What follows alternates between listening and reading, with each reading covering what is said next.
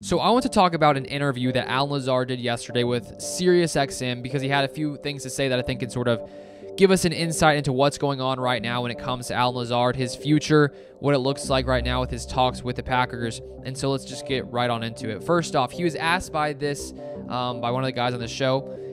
They were asked if he's had talks with Green Bay. And he said this: "My agent, I believe, has started to talk to them a little bit in recent weeks, but they haven't said anything as far as preventing me from going to the open market." So free agency in the NFL begins in about 2 to 3 weeks, March 15th. And considering that quote right there, it doesn't sound to me from that quote that the Packers are really willing to offer Alan Lazard what he really believes he is worth and what he believes he can fetch in the open market when it comes to all the other teams in the NFL potentially willing to bid on a receiver in Alan Lazard.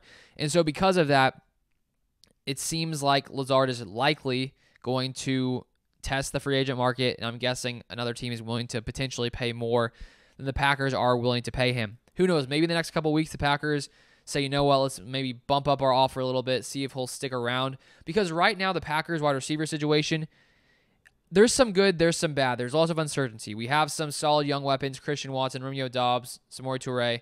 I think especially Watson and Dobbs next year are really going to take another step forward after already having almost an entire full season under their belts as rookies. We've seen just how explosive they can be. But outside of those two guys and Samori Toure, there is lots of uncertainty here at receiver with Lazard, who was the Packers' leading receiver, 60 receptions, 788 yards last year with Devontae Adams gone. Randall Cobb, also a free agent as well. If Lazard ends up leaving and Cobb does as well, the Packers are going to need to find someone out there in the market to bring in here, because even though I love Watson and Dobbs, I think we need some more depth there at receiver. And the question really is, like, would the Packers be willing to pay Lazard what he really wants? And honestly, from that quote from Lazard, it doesn't sound like they're really willing to. And I want to now read a few other quotes from Lazard that sort of show just his desire to sort of see what he can get elsewhere. He said this: "All players wish to be in this position at some point in their career, having played a good season and having the option to go wherever you really truly desire. I'm definitely excited to hear and see all the teams that will be interested and go through with my agent and family and see what the best option is." Then he says, "I think everybody would prefer the sun over the cold. That's just natural. I kind of want to venture out and live in a different region. At the end of the day, this is my career, and I'm going to take it wherever it needs wherever it needs me to go to get to where I want to go as far as my individual career. Weather definitely helps, but it's not the end-all, be-all." So it really sounds like Lazard is really wanting to test out to see what other teams out there could be willing to offer him. And it sounds to me like Lazard sticking around in Green Bay doesn't sound super likely.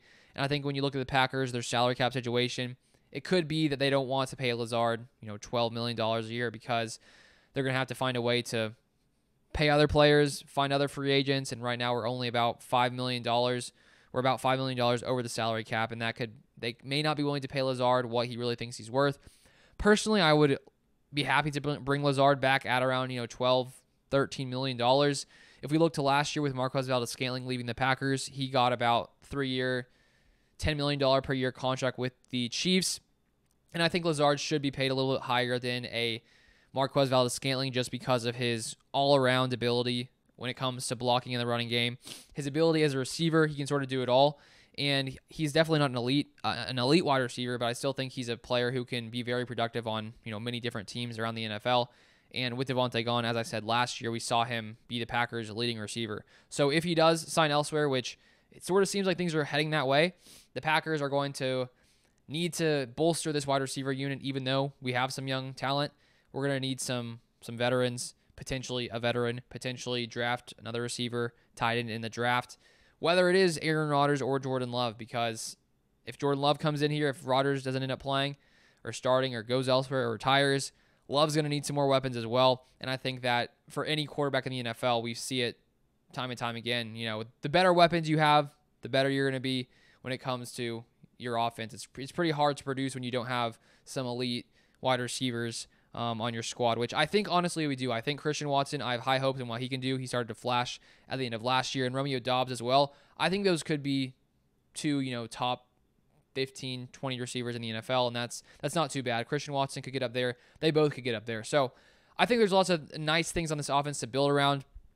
But with the young receiver core, I feel like we got to find some other kind of free agent out there. Maybe he's going to be got to be cheaper than Lazard if we're not willing to pay him. But at the same time, who knows? Maybe Packers and Lazard somehow figure it out in the end. But I just, right now, if I had to guess, I would say Lazard's going elsewhere. Just from all the comments he said, it sort of looks like things are heading that way. But we will see what happens there. Just wanted to cover those quotes from Lazard because I thought they were interesting. But I appreciate you guys watching. If you would like to stay up to date with all Packers news, feel free to subscribe. And I'll see you guys next time.